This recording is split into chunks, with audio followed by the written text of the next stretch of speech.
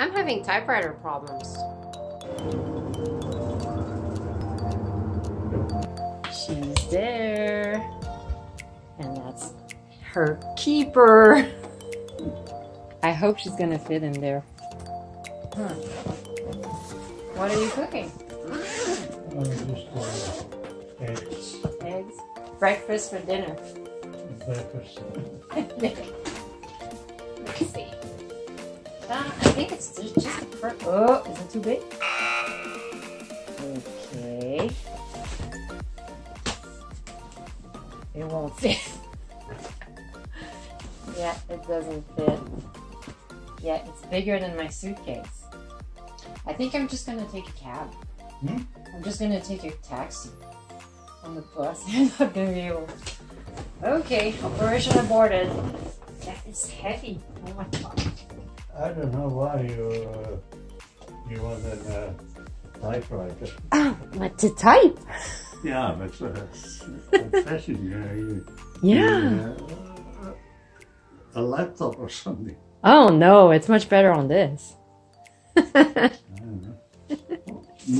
You're a chef. Yeah. Oh, it's not that big. I thought it was gonna be huge. What's the coach? Yeah. Too big. You find it too big? Oh, and is that a new chair? Mm-hmm. Well, that was a bust. Now we know that Persephone's case doesn't fit in that suitcase. And I'm not about to bring a big one here, so taxi cab it is. Hey, Sir Rocky! Hello, Rocky. Oh.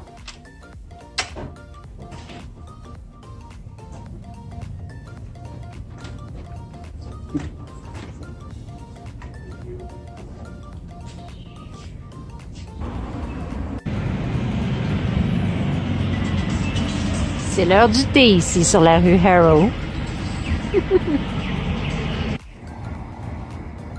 Zero Burnaby, right? Yeah.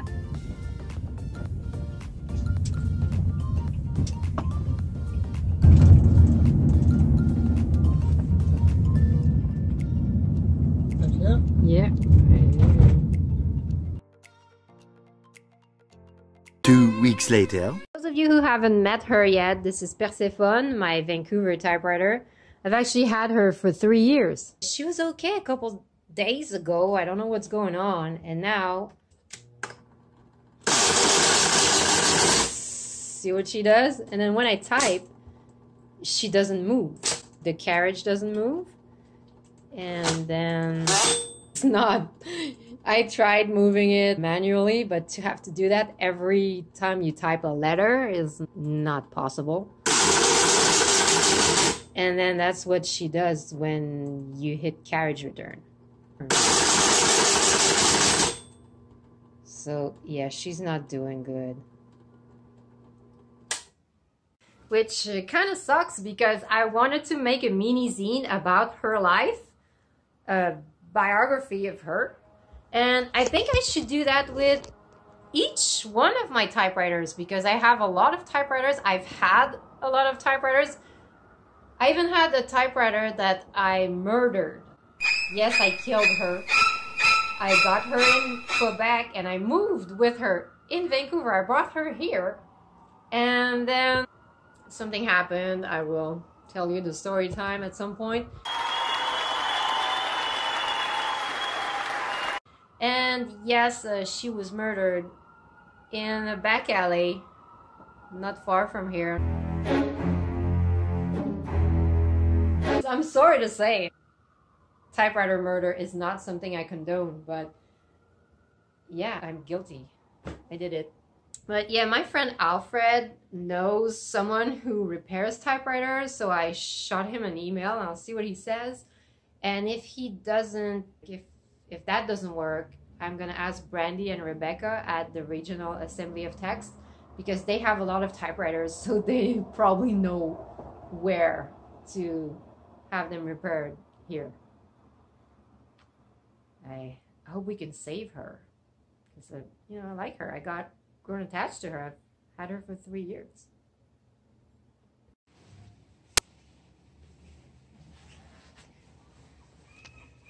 So as you know, my typewriter Persephone has been broken since August. It has not worked, and I have tried to find a typewriter repair person to no avail. I was told that Art Skill, yes, that's his name, Art Skill, first name Art, last name Skill. Well, the Pacific Press, which it's named now, the Sun and the province, were obviously using typewriters by the hundred. In the editorial rooms, they were separated. The noise when you went in was just continual typing.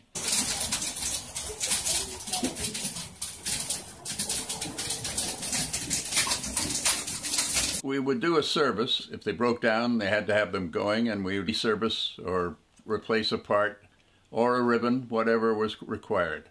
Art Skill, he's 87 years old, is not in a condition to do that kind of work anymore. His health has deteriorated. That's really sad because he was kind of the typewriter person in Vancouver. I've been trying to call around a few other places. No place even answered the phone. So my good friends at the Regional Assembly of Text who have typewriters, they are a stationery store, and they used to hold a monthly letter writing club where they would have a long table out with like 16 or 20 typewriters there for people to use to encourage people to write letters. And I asked them if maybe they could loan me one, and actually I think they offered. Yeah, I didn't even have to ask. I was gonna ask them, but they actually offered it to me. So Brandy and Rebecca, thank you. I'm going to go up on Main Street right now to pick up our new typewriter. I mean, I'm not giving up on Persephone. She's not dead. She just has a carriage return problem. I'm gonna still keep looking for a person to repair her because she is electric. I'm probably sure that the one that they're gonna loan me is probably manual. So, hello blisters. I was with Ronald and he's always like, why don't you use the computer? I'm like, it's not the same thing. It's just not fun. It's just typing on a computer. It's boring. I want to have the paper. I want to have the look of the, you know, if you're a zinester, you know what I mean. You know what I'm talking about.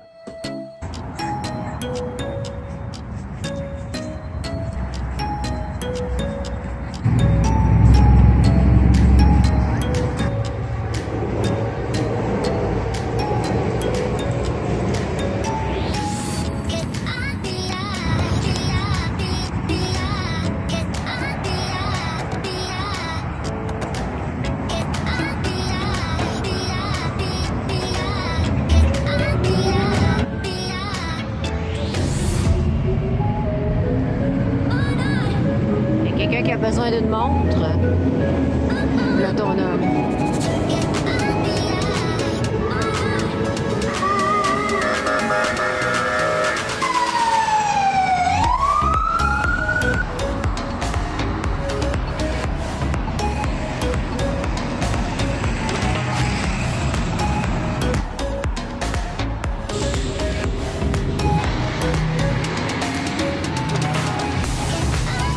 Triste quand ta vie se résume à ça.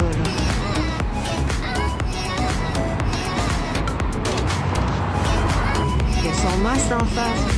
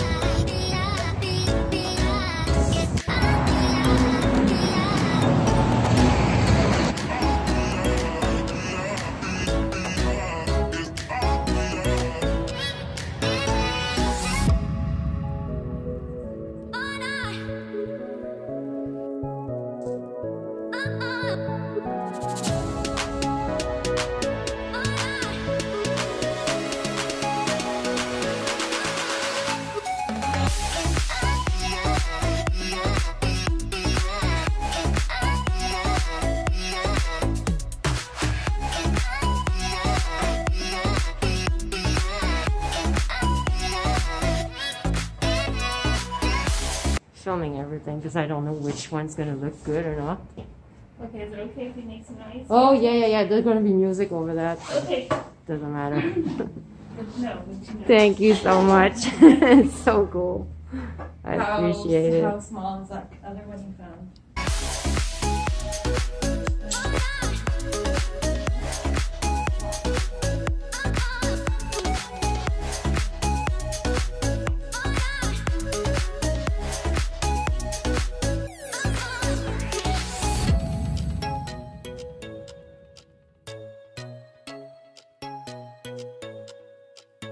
So welcome to the lowercase zine reading room.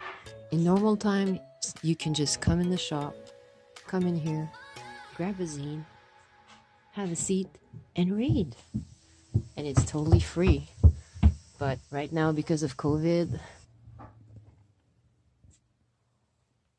the reading room is closed.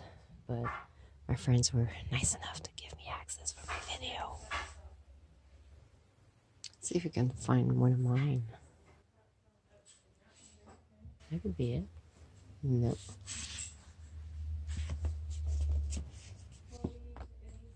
Oh, there you go. Yes, here I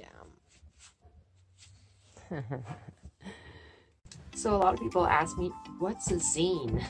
And these are all zines. A zine is any little publication that a person makes. It can be a collective, but it's usually an individual.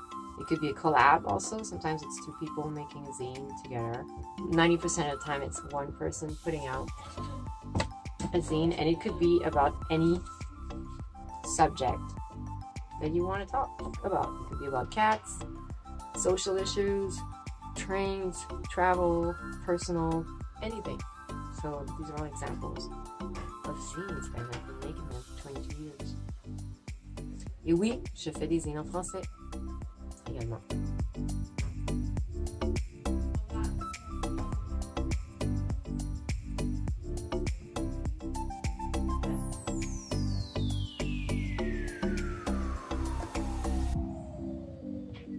Oh, isn't that in French?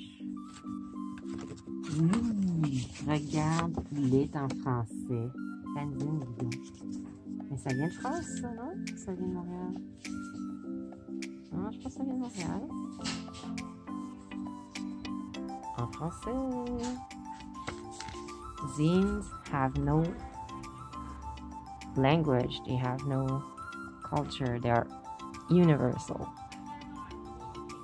There are common themes, as you can see.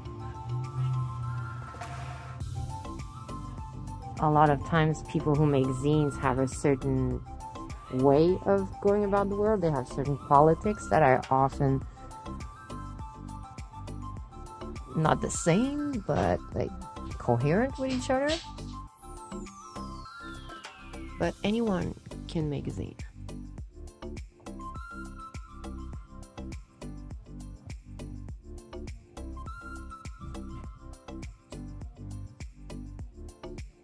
These are mini zines, but smaller ones. They're very hard to make, in my opinion, the smaller ones. Some people prefer making the small format, but I find it very difficult to fit everything I have to say in such a small format.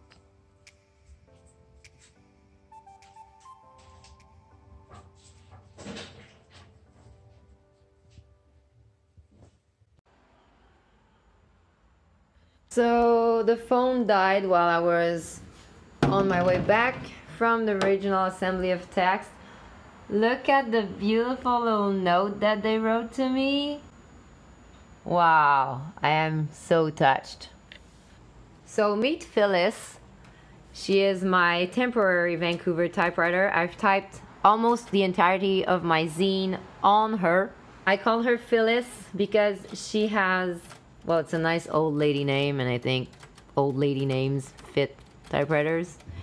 But she has green keys, and I think that the suffix "phil" or the prefix "phil" P-H-Y-L-L has something to do with green when you think of chlorophyll. I don't have time to research that right now. She's been very useful. Thank you so much. And now I'm gonna have to bring her back just before I leave Vancouver. So you see I've typed the inside cover. And many articles. And the book reviews, zine reviews, and intro I'll probably type on my Selectric 2 when I get in Lévis and finish the zine, and then it will be ready to send to people.